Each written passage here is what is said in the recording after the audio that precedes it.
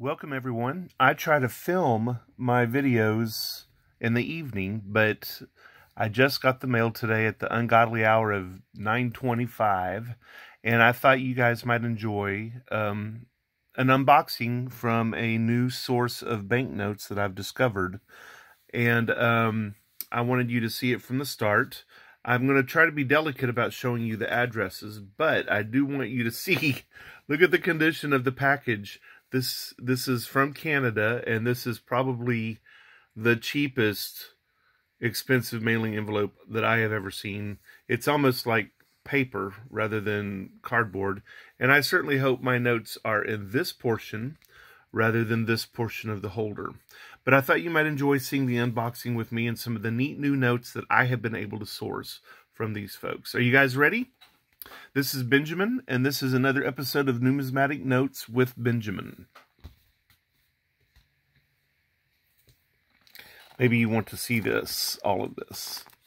I want to see this to figure out if I even want to order from these people again. This packaging is insanely delicate. Can't even get the tear strip to work right. Holy cow. I guess in Canada you want little kids to be able to open the mail.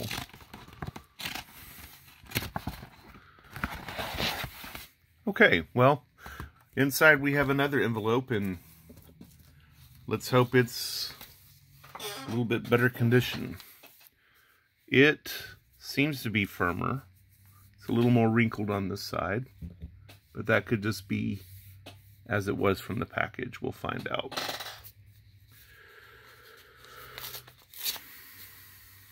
With all due respect to my Canadian fans, if this doesn't work out, we can take Cartman's advice from the South Park movie and just blame Canada, huh? Okay, inside we have another little taped package like this. And inside we have, we have a printout of the order. It's very nice. And once we get this far, you know, it's pretty nice indeed. So perhaps I'll have to change my mind. It's a firm cardboard. Ooh, a parachute skydive. La vie commence, a life starts at go. Here's my notes, guys. Nice and secure against this piece of cardboard. Woohoo! And in a protective holder. So I can't really be too sad, guys. From the first blush, it didn't look right, but it looks pretty decent at this point. So I'm going to be forgiving. And we are going to see what notes came from me today in the mail.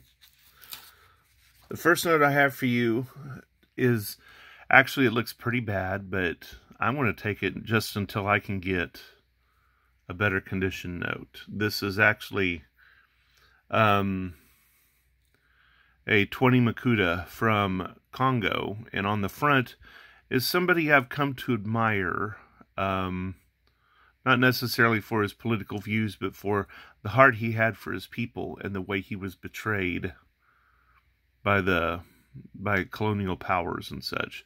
This is Patrice Lumumba, and this was a 20 Makuta that came out with Patrice on this end, and over here on this end, him waving a flag. And on the back of the note,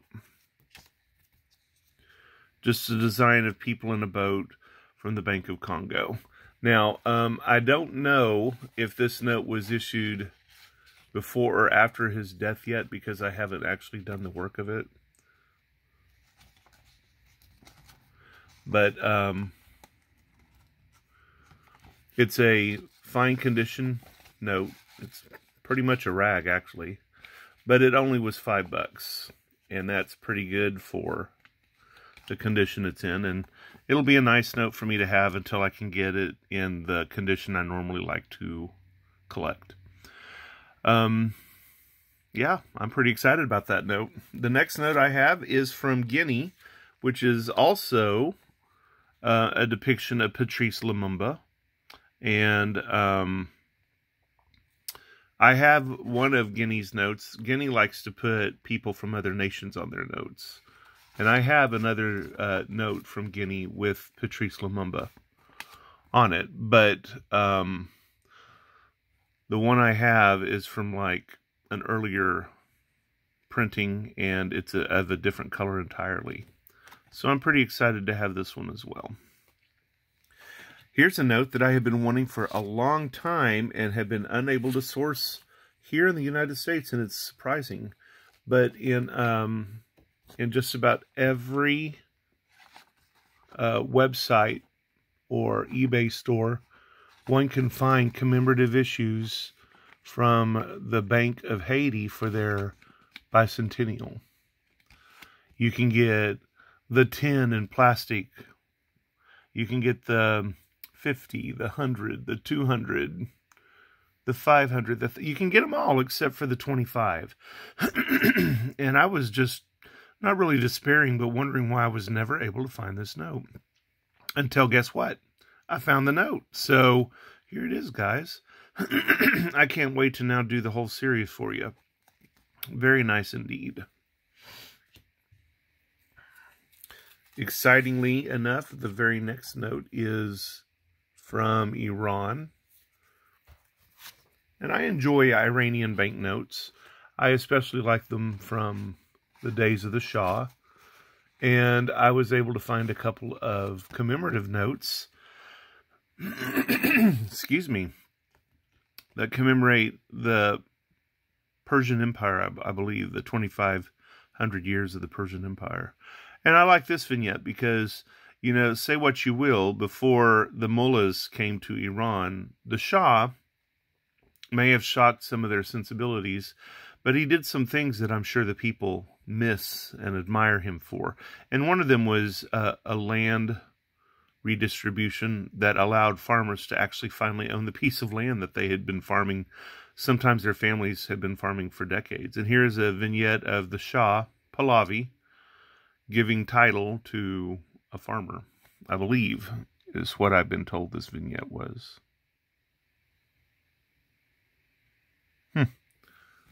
I'll have to explore that further. A companion piece to that 50 is this 100, and it also is from the same time period, and it also commemorates like the 2,500 years of the Persian Empire. Oh, and it's not going to fit in this holder. Maybe that's why it's giving me grief.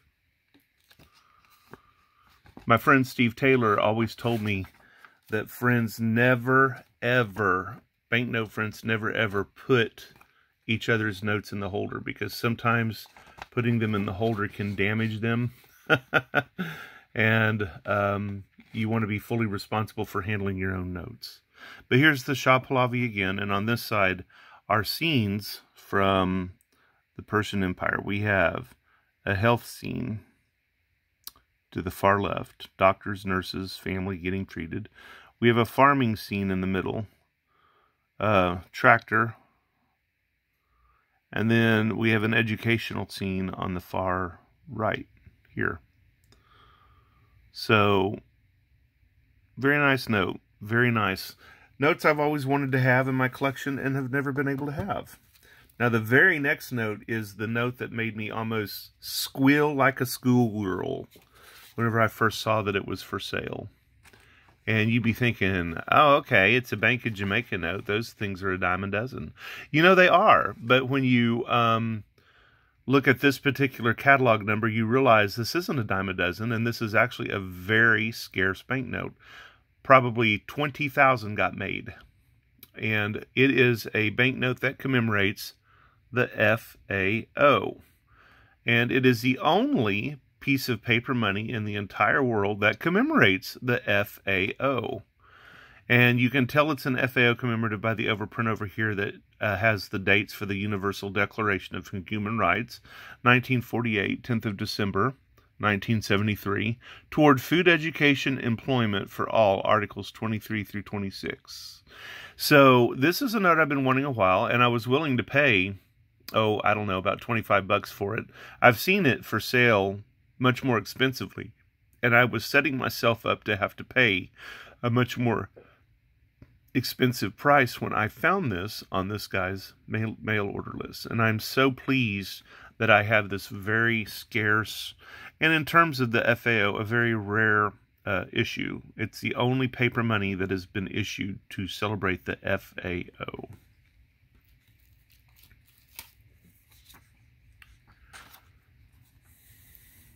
I'm very close, people, to having a complete collection of the banknotes of Laos, and I may have a complete collection of the banknotes out of the 61 to date catalog, with just a few from the catalog before, but I'm very happy to get this note. I love these notes from countries where I absolutely cannot read anything that's on them in their native language except the occasional piece of French. Like right there, it says, Le Gouverneur en Censure. And that looks like the king. And on the back, we have a horse-drawn cart, which is a neat little subgenre itself. But this is a very hard-to-find note. Well, at least it's been hard for me to find. Note that I needed to have a complete set of the modern banknotes of Laos. I'm very pleased to have it.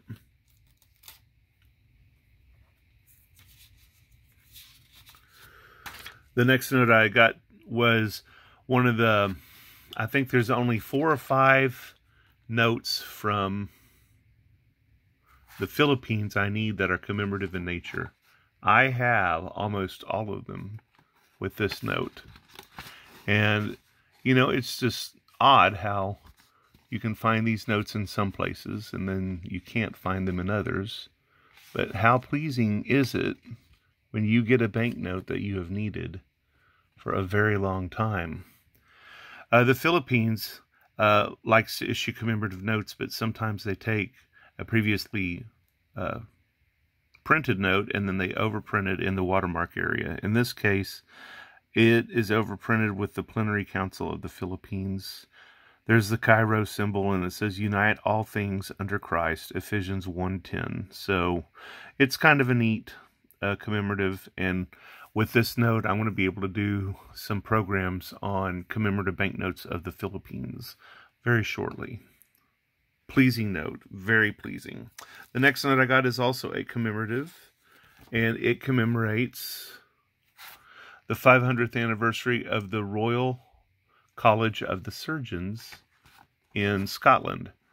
My friend in Hong Kong has been doing lots of interesting videos on the notes from Scotland as of late, well, from the whole of the UK, and it pleases me to have this one. With this note, I think I have most of the modern Royal Bank of Scotland commemorative notes.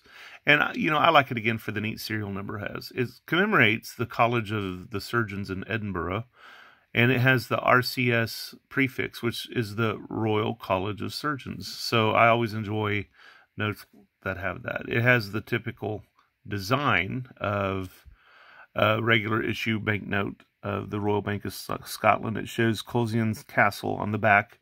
I have to do some research on that. And it's the same design, L'Orlier, on the front, but it does have the commemorative overprint over here. Not one of the more imaginative commemoratives from Scotland, but nevertheless a commemorative. And for some reason, in all my years of collecting banknotes, this note from Singapore always eluded me, so I was pretty happy to get it. It's just simply a $2 bill signed by the Minister of Finance there, and I don't know why I've never been able to get this, and I'm not even clear why it is its own PIC number yet. But I have just about every other $2 bill this nation has issued, and with this note, I may have them all now. I'll have to go back and do some exploration. But I've always enjoyed seeing these old junk type ships, and I do like that it has novelty serial numbers that increase in size, and it has an interesting XJ prefix, so that's interesting to find out more about that. And on this side, I've always enjoyed things like the the Chingue procession. You have men with a giant dragon, like for New Year. You have people of a different ethnicity in the middle with another display. And then over here on the far right, you have what I like. You have the children showing out in their little fake horses, and then there's a guy with his fake peacock tail there in the background, and there's balloons and horn blowing. This note has just about everything. And so this note is going to go into my peacock theme. This note is going to go into a horse theme. And this note can go into a dragon theme all at once. It's pretty amazing. A very nice note. And the final note that I got in this batch today is from Swaziland, although I think it's fair to say it's from a country that no longer exists with the name Swaziland, because now it's called Eswatini, because too many of us, apparently, according to the king, confuse Swaziland with Switzerland. And I'm not sure how that confusion could be made, but I'm not going to go against the king. What we have on the front is a spear and a very youthful King Mswati. And then on the back of the note, we have some of the wildlife of Swaziland. We have the cranes, we have the hippos, we have a giraffe, some zebra, mountains in the distance, water in the foreground, and a butterfly. This ticks off a lot of boxes, and I'm very excited to be able to share these with you in some of the future programs. What do you think? Should I order from this group again?